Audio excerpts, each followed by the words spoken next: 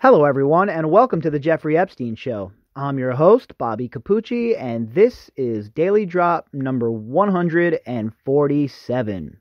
We're going to slide back down to the Virgin Islands and learn a little bit about what came out today in probate court.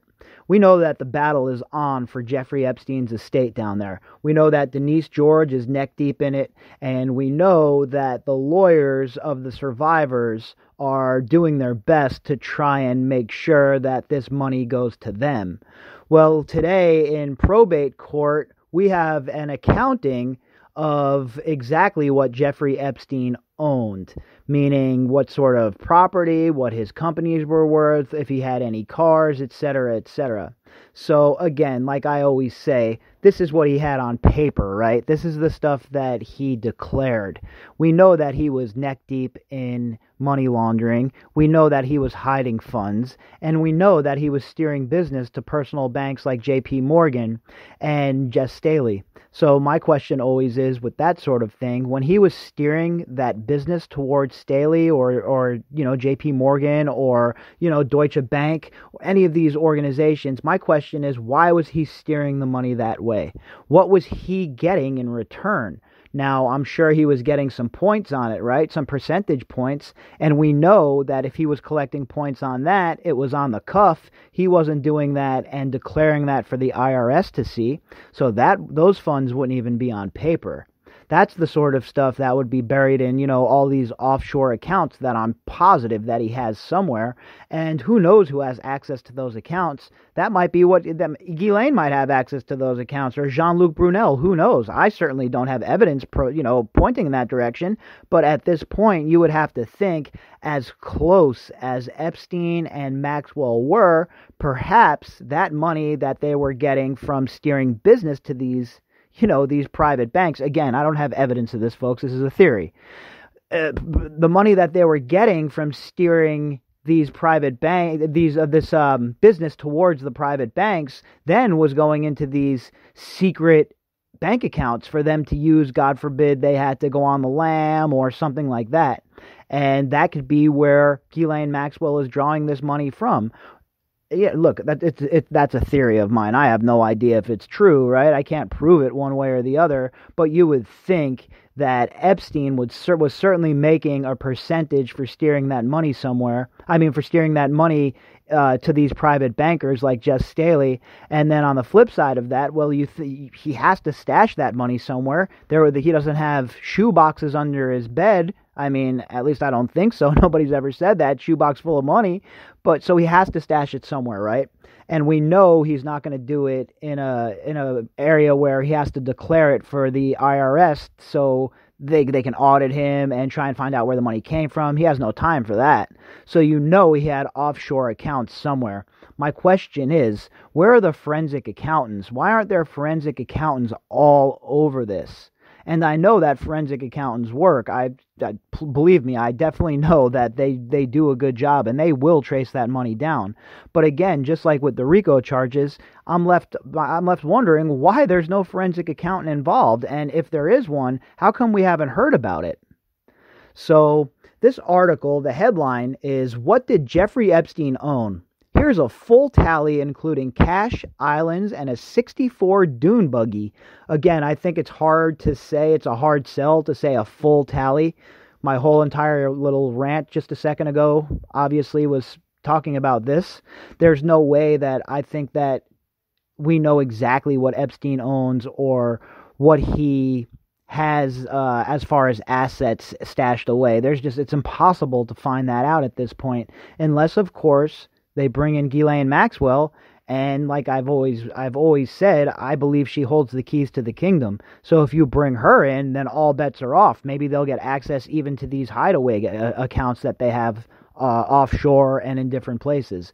But besides that, I think it's almost impossible at this point to track down these accounts without forensic accountants, and probably a whole team of them. This article was written by Kevin G. Hall. And here we go.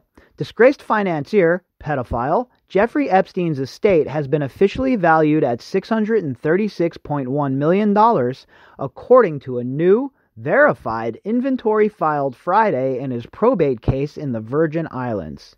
Verified inventory filed, huh?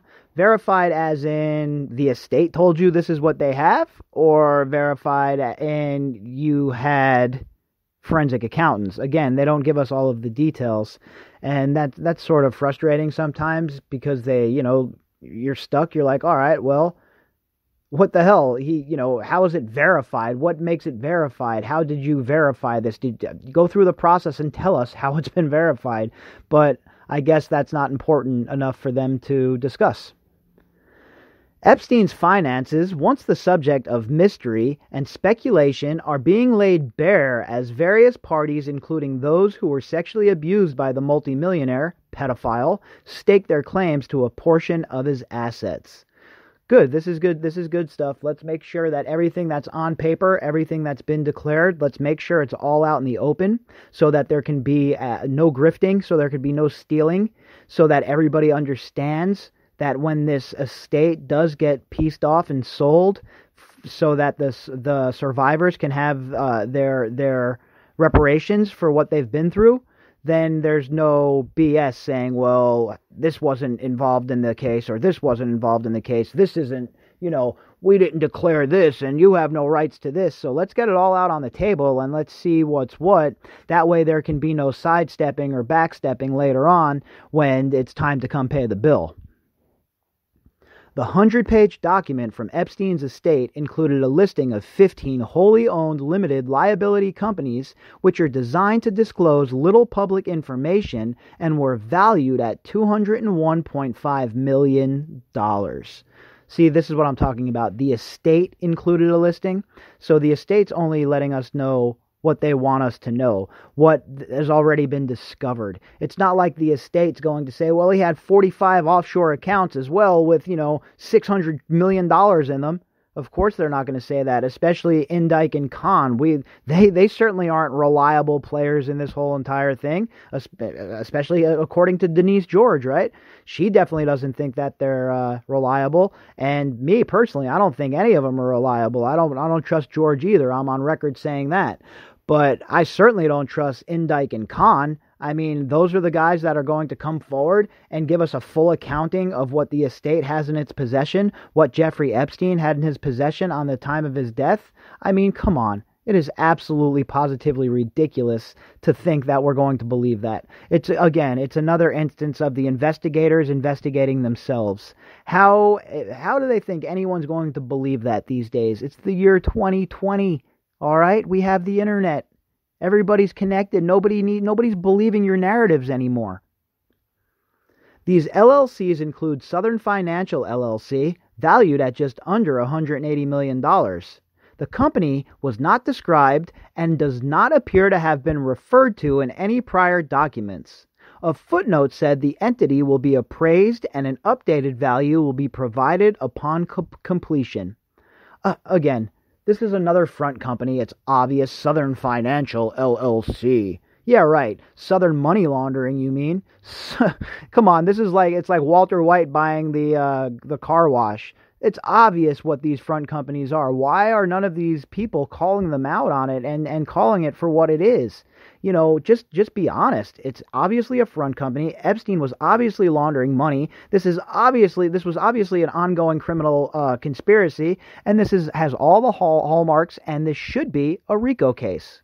But it's not yet. And it's very funny to me that it's not. And you have Denise George, who's talking a good game, but has yet to drop one single RICO indictment on anybody. It was not clear if the company was connected to Southern Country International, an Epstein company whose existence was first revealed by McClatchy, Miami Herald. A subsequent New York Times story determined it was a new, one-of-a-kind bank in the Virgin Islands that could do business only with offshore clients. Although Epstein owned the bank, it did not appear in the public-facing online licensing registries in the Virgin Islands. Yeah, and that just happened out of the blue, right? Epstein was able to just do that all on his own. Nobody that was in a position of power in the Virgin Islands assisted. Nobody in the Virgin Islands, because of the money they were getting from Jeffrey Epstein, facilitated this. according to Denise George, she's not looking at any of that. It's all about the estate, aka all about the money, not about the justice. If Denise George cared about the justice, she would be going after the people that facilitated these sort of front companies in the Virgin Islands. And until she does that, until she drops RICO indictments, then I will continue to believe that she is simply after a payday for the Virgin Islands. The inventory did not say if Southern Financial connected in any way with other named entities that were similar. The vagueness is why both the Virgin Islands Attorney General and the judge there overseeing the settlement of Epstein's estate have complained about too many blacked out names and too many estimated values.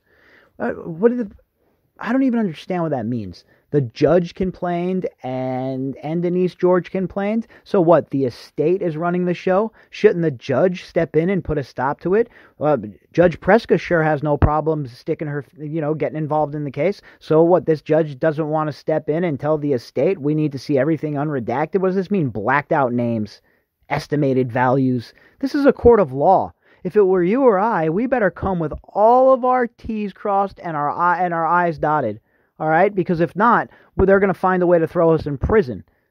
All right? But if you're one of these people, if you're, Epstein or his estate or Indike or Khan, you make the terms to the court and you drop the terms to the court and you say, look, this is what we're doing. I'm going to redact these names, et cetera, et cetera. So what are you going to do about it? Meanwhile, the court, if that was me, if I was the judge and someone brought in blacked out names and estimated values, I would throw it in their face and tell them to bring me the correct stuff, or I'm going to start holding people in contempt for wasting my time. I mean, all these judges act like mini dictators in their courtrooms when it comes to somebody who's in front of them for, drugs, but yet it comes to human trafficking and, powerful so-called elites, and they tiptoe around and they act like they have no power. Well, they only have power when they want to throw one of us, the regular people, in prison, I guess. In fact, concern about how funds were being documented in Epstein's estate led to Attorney General Denise George placing liens on the estate. Just last week, the executors of the estate complained in a court filing that checks were beginning to bounce because of the liens. And like I said, folks, when I was just in Santa Fe, I was at the front gate of Zorro Ranch for about 40 minutes. I don't want to say over 40 minutes, but right around there, 40 minutes. And I didn't see not another human soul. There was nobody working. Nobody came out to challenge me. So maybe with the liens, they're not able to pay the people who are supposed to take care of these properties at this point. I don't know. I mean, that's it. All I can say is I didn't see anybody at the ranch, and nobody came out to challenge me for hanging out in the driveway like that or anything. So maybe the liens are actually working and they're not lying, meaning the executors aren't lying about not being able to pay the bills. And if not, that's good, because I don't want any more of that money siphoned off anyway. And unfortunately, Denise George wants the liens on the estate. She doesn't want the money siphoned off. That's because she wants to make sure the Virgin Islands gets their cut. Epstein's estate includes 10 corporate entities that were wholly owned by him, valued at $426.2 million. The most valuable corporate entity was Southern Trust Company, incorporated at $233.6 million. This was the Virgin Islands entity that received lucrative tax breaks for 10 years in exchange for creating the purported data mining company. Again, how is Denise George not looking into the people who facilitated all of this? Aren't they culpable? Aren't they involved? I mean, they're the ones that allowed this to occur. They're the ones that let him get these licenses. They're the ones that let these businesses open. They're the ones that turned the other way while these women and these children were being abused on their island. And now Denise George thinks that she's going to come forward and be the shining hero in this story, the knight riding the white knight in shining armor that comes to save the damsel in distress. There's no way. I'm not buying it. Denise George is I'm on the fence with her. Don't get me wrong. I don't want to completely throw her under the bus, but it does not look good. The evidence does not look good when it comes to Denise George and what her motivations are. Because if she was serious, like I said, there'd be RICO charges, and all of the people, all of the officials from the Virgin Islands that were involved in any of this would at the very least be subpoenaed and brought forward. And unless those two things occur, well, I really don't have any faith that Attorney General George, that her motivations are in the right place here. I really believe that all she cares about, and don't get me wrong, I shouldn't say all she cares about, but I believe her number one worry is that the Virgin Islands gets a chunk of this change, when it should be that the survivors get justice.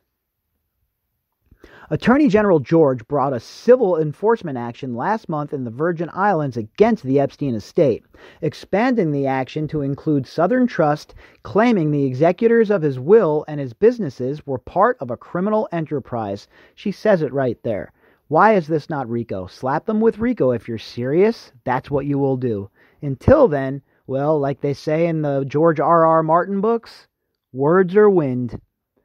Together, the two islands Epstein bought there, Little St. James and Great St. James, are respectively valued at $63.2 million and $23.4 million. George has placed a lien on them, hoping to claw them back for the Virgin Islands to redress alleged crimes and alleged misrepresentations to tax authorities there. Bam, right there, she says it, okay?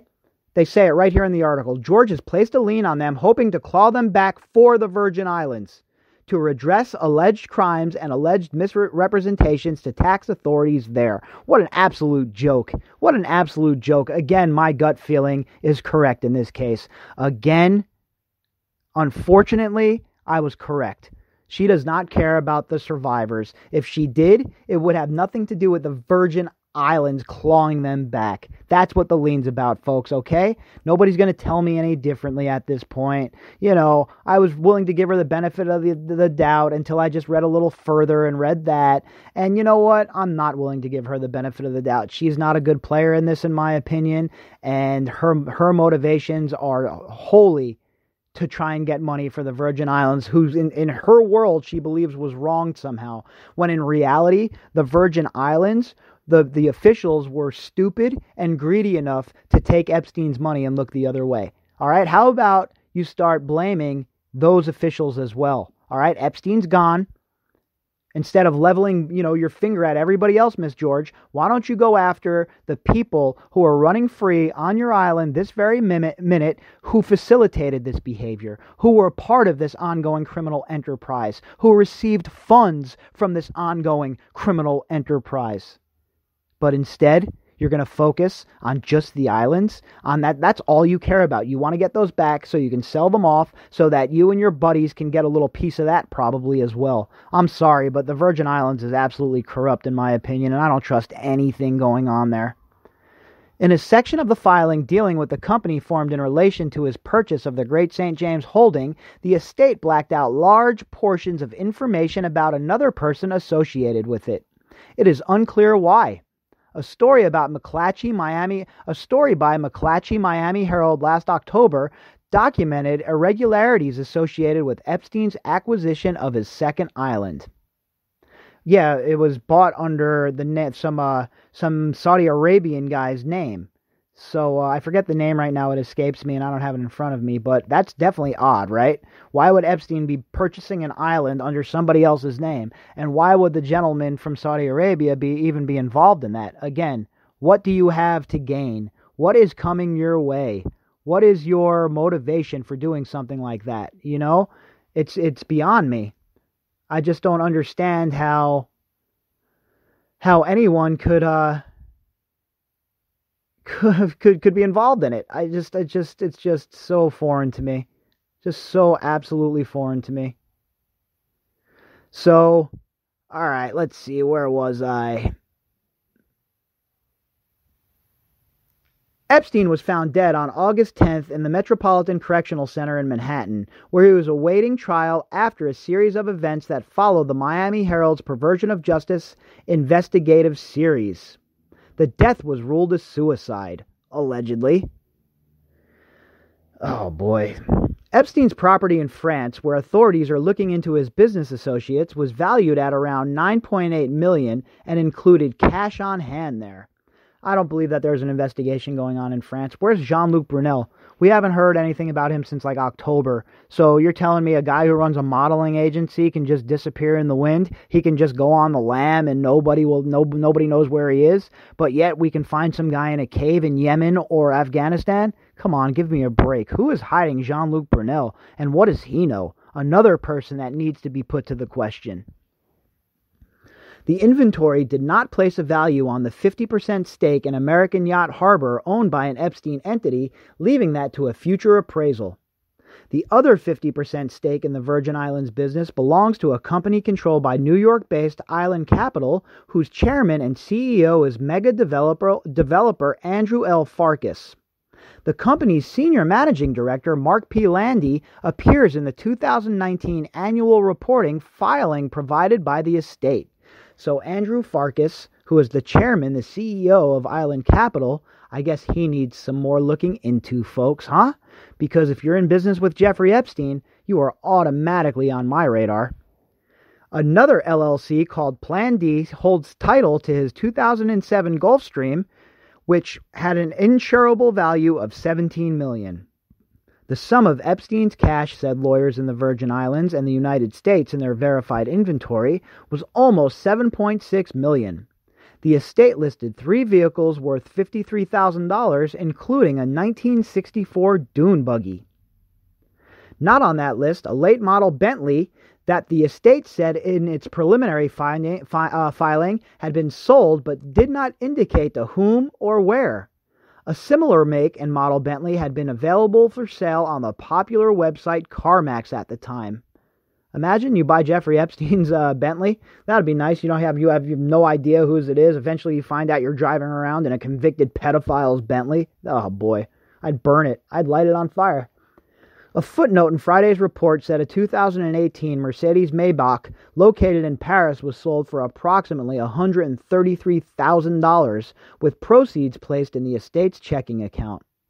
The estate's filing noted that Epstein's artwork, collectibles, jewelry, and watches had not yet been valued by appraisers.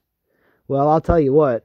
He has a bunch of artwork. He has a bunch of jewelry. All of this stuff needs to be appraised. There needs to be an itemized list of how much everything is worth, what it's been sold for, etc., etc. And then it all needs to go into a trust until these survivors, their cases work their way through court and they get what they deserve.